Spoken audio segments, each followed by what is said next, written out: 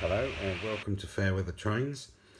Today we're going to be looking at an Airfix locomotive. Let's just roll her into camera there. Here she comes.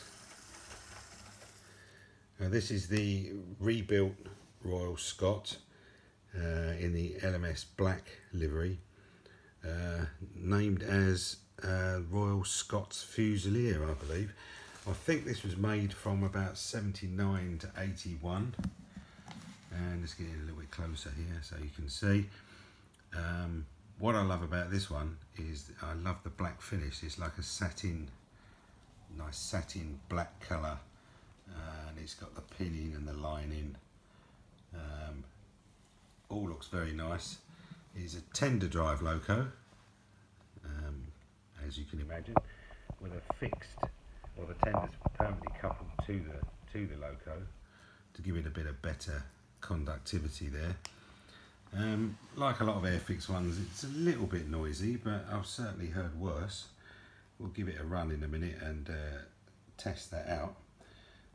Before we do that, let's just see how much she weighs, because I think weight on some of these locos can be quite important to help with the pulling power. So let's just drop her on the scales there and have a look, see what she comes out as. That has 362 grams, which isn't too bad for one of these. There's certainly a lot lighter locos around that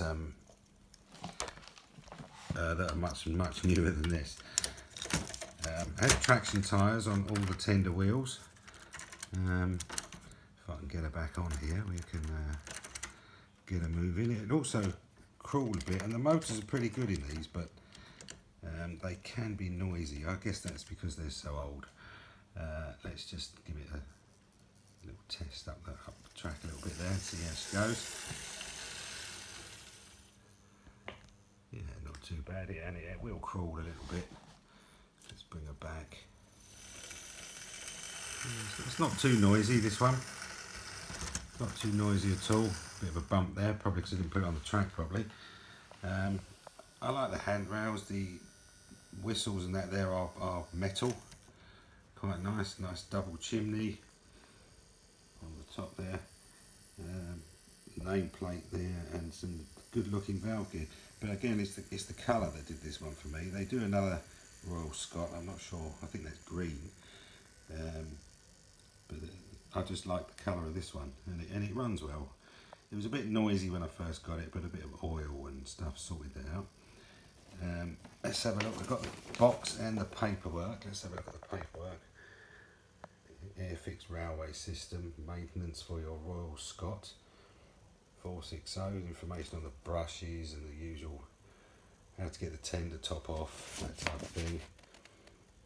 Yeah, where to oil it. Usual stuff, where to lubricate. And I'll just show you the box. It's just the standard Airfix box really. The blue one before it went GMR. The blue box down on the end. It just says Royal Scots Fusilier. I guess that's the catalogue number, the 54120-0. I don't know, to be honest. I guess that's what it is. So let's see if we can get her running a little bit. I've got a small selection of coaches for her to pull there, and let's see how she gets on with these.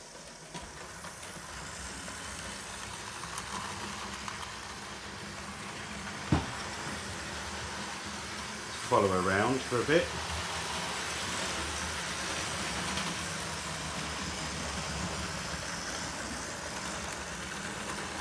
There is a slope on this track. Well, actually, it's on the floor, so I can't do much about it at the minute. So you won't get constant speed running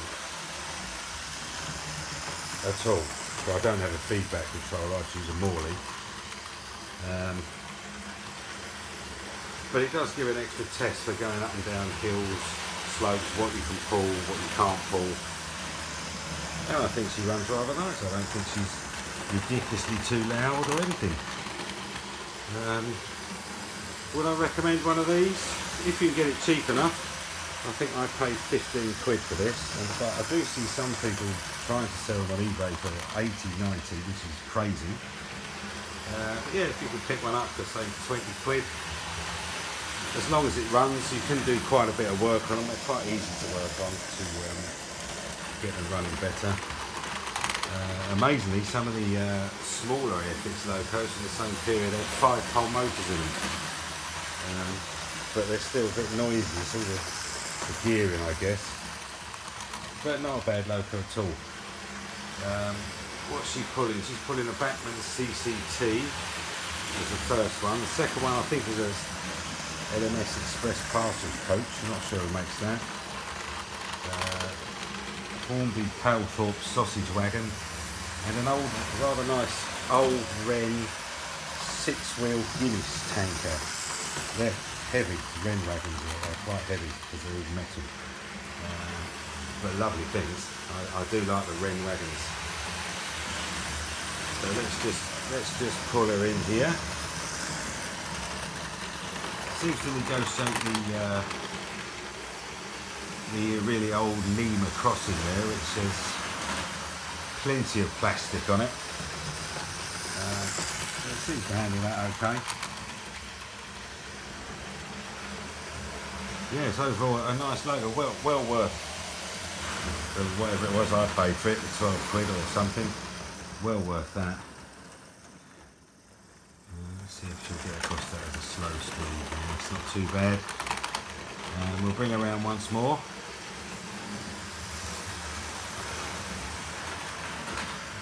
See how much of a crawl we can get out of her. Well, she's got a load on there. Let's just have a look.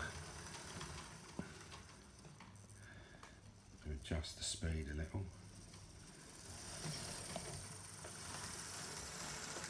Yeah, not too bad, I don't think.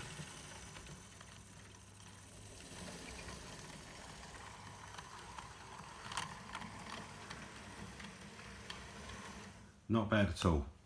So overall, I think not a bad loco at all. If you can get one cheap enough, I'd recommend one of these if you don't mind possibly having to do a little bit of fiddling with it to get it quiet. But it does run well, and I think quite a nice, good looking loco myself. Anyway, thank you very much, and see you next time.